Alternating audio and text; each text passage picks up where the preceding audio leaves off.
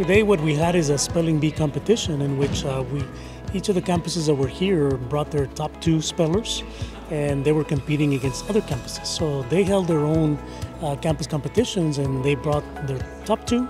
So today the competition was about finding out who are going to be the 5 students that are going to be representing ECISD at the regional competition coming up in March. I studied a lot every day.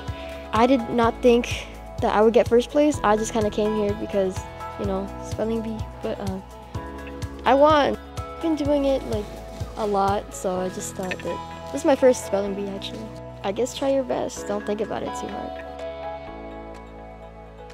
I prepared for the spelling bee by practicing with my dad and my school librarian. Review the list carefully and do your best. I feel excited that I got second place and am moving on to regionals.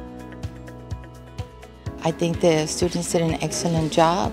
It was the first time we've been back in person since COVID. We had done it virtually, so everything went very well.